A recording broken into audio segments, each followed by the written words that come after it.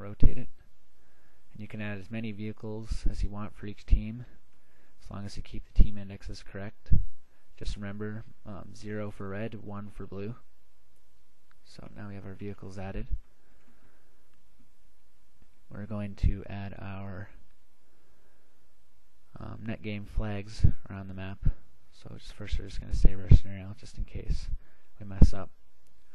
So go to our hierarchy view, and before we add our net game flags, which is where like your CTF flag would spawn, where the oddball would spawn, or where your racetrack markers would show up in race mode, etc. First we need to add our CTF flag stand to put our CTF flag on. It's just for show. It's not even necessary to put it down, but it makes it look nicer. So go to scenery, edit types, add, locate your scenery, and we're going to add flag base, add flag base.scenery, and then we're also going to put a barricade around it. So click H barricade large, add tags, click done. Okay, go back to game view. Now let's fly over to the red base, which I think I put over here. Yeah, I put over here.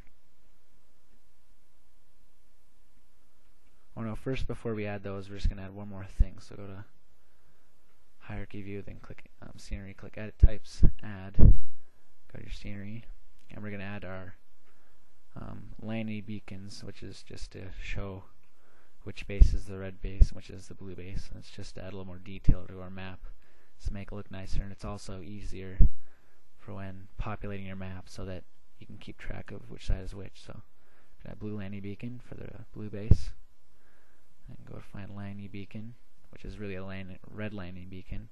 So add that, click done. Okay.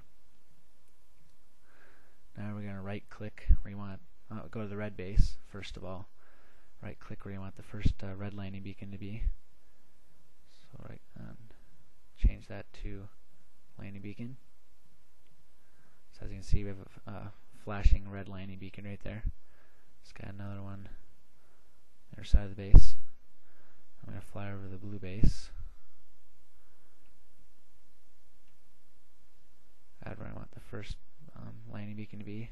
Now we're just going to change this type to blue landing beacon. So now we have a blue flashing beacon right there. Let's add another one on the other side of the base. Okay, so now we have our landing beacons on both sides.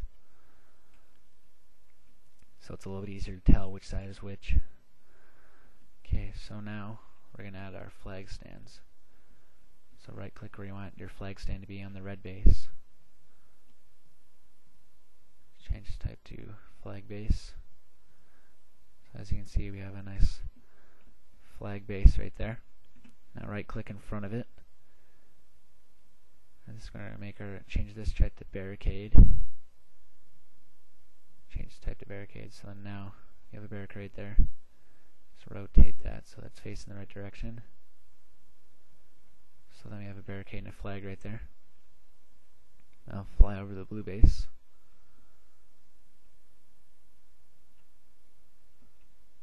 Right click where you want the flag base to be for the blue base. Property view. Change type to flag base. And click in front of it. Change its type to H barricade large.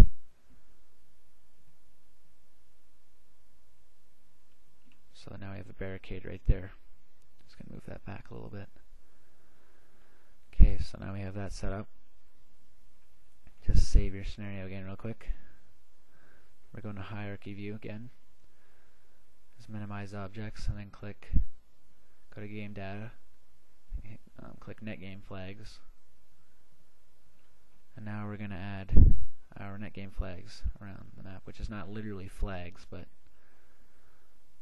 just the word they have for them. So go over the red base and right click on the stand for the red base.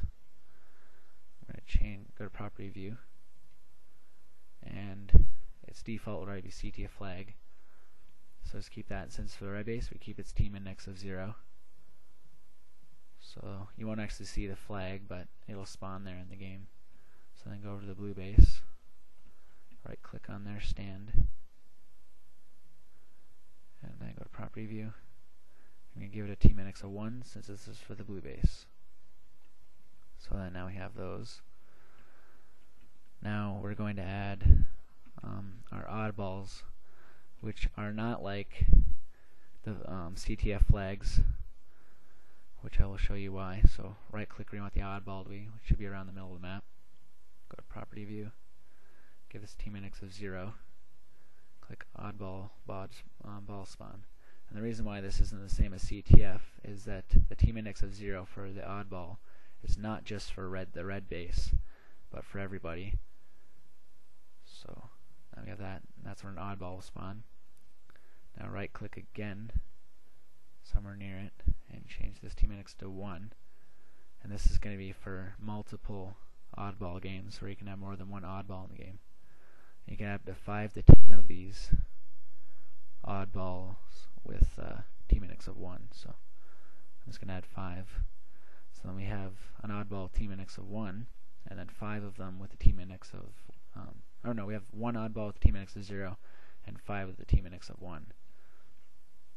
Okay, so now we have our oddballs. We're going to add our racetrack. So fly over the red base, right click where you want the first marker to be, and you can put the first marker anywhere, but we're just going to do it with the red base. And we change this type to race-track and give it a team index of 0. And each marker that you create has to have its own team index. So that's the first marker. Now put where you want the second marker to be.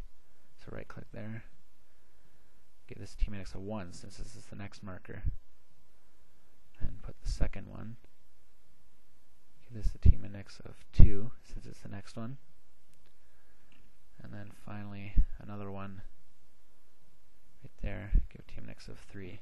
And you can add as many markers around the map as you want, but I'm only going to add 4 since this is a very small map. There wouldn't be much point to having so many.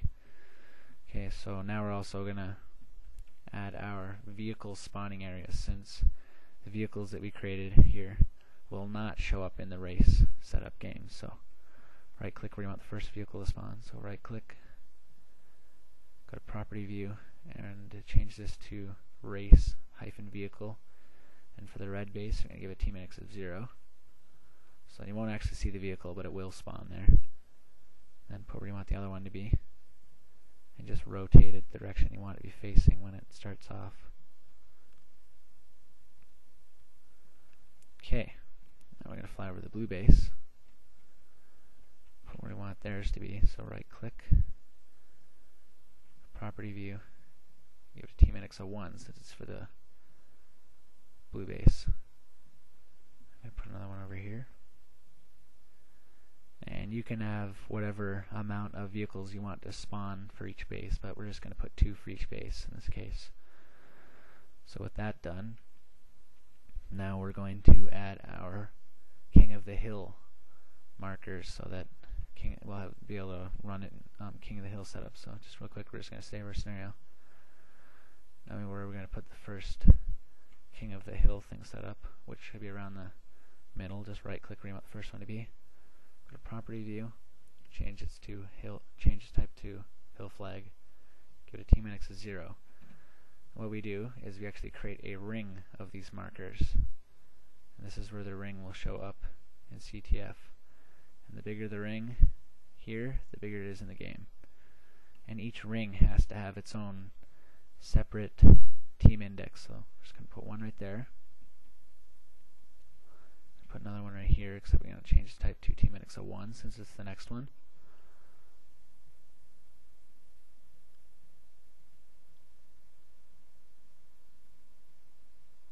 So I got a ring right there. Now I'm going to put another one over here. Give this a team index of 2.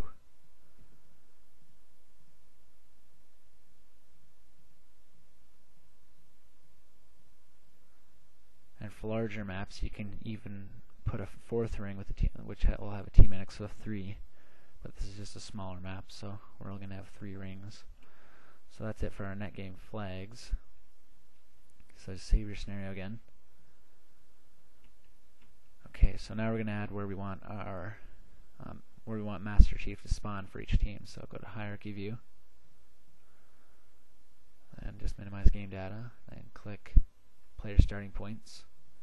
Go back to Game View, go over to the red base, right click where you want the first spawn point to be, go to Property View, and under Type 0 change it to Type 2 All Games, so that he'll spawn right there in all game types.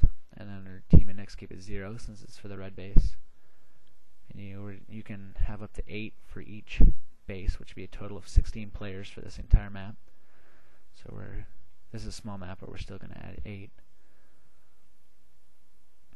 So just rotate those where you want them to be facing, and the light blue arrow is the direction you'll be facing.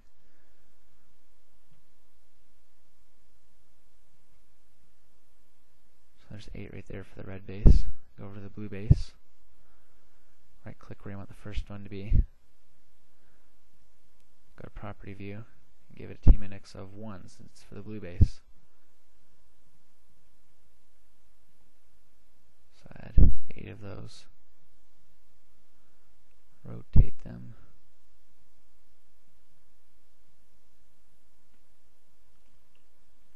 Now we're going to add where our weapons are going to spawn in the game, so you can pick them up. So go to View, Hierarchy View, then go to Game Data, then go to Net Game Equipment, then go back to Game View, go over to the red base, right click where you want the first weapon to be for the red base, go to Property View, Type 0, All Games, so it shows up in all game types, and since this is for the red base, we keep its team index of 0. And beside item collection, click the 3 little dots, locate your tags, go to item collections, single weapons, and you can add whatever kind of weapon you want, but I'm just going to do assault rifle, so open up that. Just going to put 2 right there. I'm going to add 2 over here to the blue base. I'm going to change team index to 1 since it's for the blue base.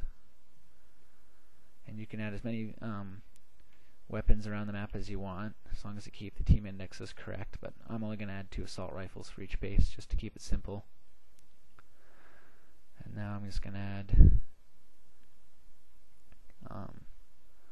power-ups such as health packs, overshields, and invincibility. So I'm just going to add a health pack right here for the red base. So right click there and go to Property View, and it change its team index to 0 since I'm doing the red base. Item collection, click the 3 little dots, locate your tags directory, and go to item collections, power ups, and change its type to wherever you want. I'm just going to do power up health pack. So open up that. So then a health pack will spawn right there. Just going to fly over to the blue base, right click where I want theirs to be, change team index to 1. So then a health pack will spawn right there. And I'm also going to add some grenades for each base. So right click where I want the first grenade to be. Go to single weapons, fragmentation grenades. Team index is 0 since I'm doing the red base first. Send 2 fragmentation grenades right there, and I'm also going to add 2 plasma grenades. So I'm going to right click there, change type to plasma grenade. Put another one right there. I'm going to fly over to the blue base. Right click there. Give it a team index of 1 since it's for the blue base. Fragmentation grenade. Put another one right there. I'm also going to add plasma grenades over here too. So I'm just going to change its type to plasma grenade. Another right there. Okay, so now I'm going to save it. I think that's it for compiling. So let me check here.